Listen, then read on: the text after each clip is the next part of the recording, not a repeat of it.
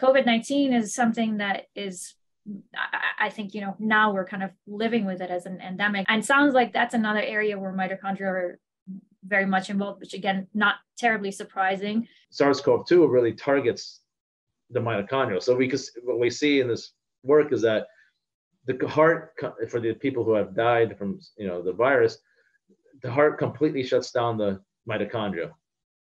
That's pretty amazing. You see across the board, all the oxphos complexes, metabolism, everything is completely shut down. And other organs are following suit, but this kind of a interplay. Like at this point when the patients had died, or the people from SARS-CoV-2 had died, the lung now tries to overcompensate and increases mitochondrial activity at that point.